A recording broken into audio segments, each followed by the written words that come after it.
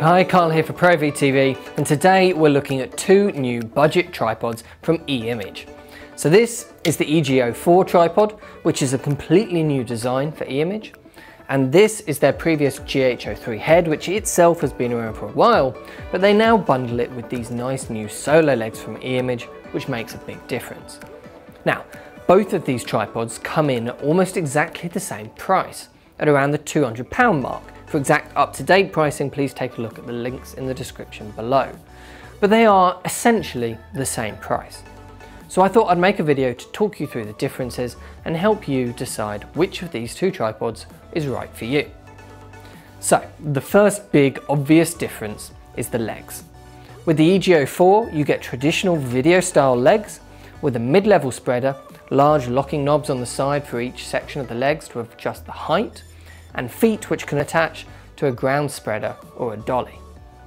Now this GH03 normally comes with other legs like these, but here we're looking at this new bundle package which comes with the 760AT aluminium solo legs.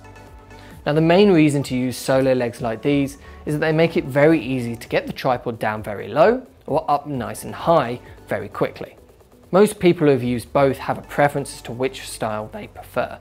For example, personally, I like using solo legs like these as I find they give me a bit more freedom, but it really does come down to your own personal preference.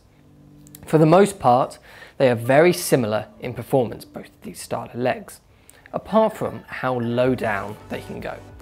So the traditional legs on the EG04 have a minimum height of 77.5 centimeters, but these solo legs will go down to 30 centimeters. So that's quite a big difference in your minimum height, which means you can get nice and close down to the floor with this tripod.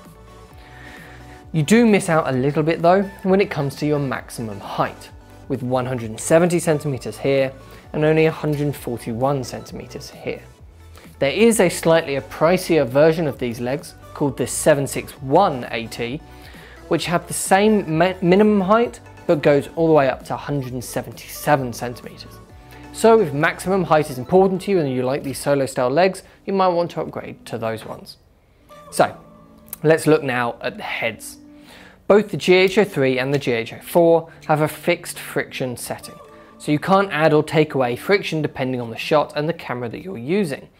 Now this is one of the main reasons to step up to higher spec tripods like the GH06 for example. These also have fixed counterbalance settings, so you can't fine-tune them to your camera's exact weight. Now this is very common at tripods at this level, but the set fluid movement you get on these heads is actually one of the better systems I've seen on budget tripods like these, especially the newer GH04. For me, the GH04 is slightly easier to pan and tilt smoothly with than the GH03 is. There's also a bit of a difference in the payload, with 4 kilograms max on the GH03 and 6 kilograms on the GH04. So that really means that the 03 is for mirrorless cameras or small camcorders, whereas the 04 head can handle slightly bigger cameras like an FS5 or a C100 perhaps. Although if you're using that level of camera, again I really do recommend stepping up to a better quality tripod so that you can get that counterbalance and friction control, as that's really important. But it's good to know that the EG04 can handle cameras like that if needed. They both take a Manfrotto style plate, which is useful, and they both have a 1/4" screw thread on the side for mounting accessories like monitors too. Personally, I think the 04 is the better head, but there's not really that much in it. So these are the two kits, the GH03 head with solo style 760AT legs, or the EG04 complete system. If you're looking for an entry-level simple video tripod, either of these would be a solid choice. I'm also though going to be taking a look at this channel on some tripods which are higher up in eImage's range, so keep an eye out for those videos. Because my advice is always really the same when you come to tripods at this level. I always recommend, if you can, to step up to a mid-range tripod so you can get those friction controls and that counterbalance. Tripods like the GH06 with solo legs from eImage, which is the one I'm going to be looking at on this channel soon. They're well worth spending a bit extra money on when you compare them to these. But if you're on a very tight budget, you can't go wrong with either the EG04 or the GH03 with 760AT legs. Let me know which one of these two tripods you'd pick up in the comment section below. Thanks for watching, and I'll see you in the next video.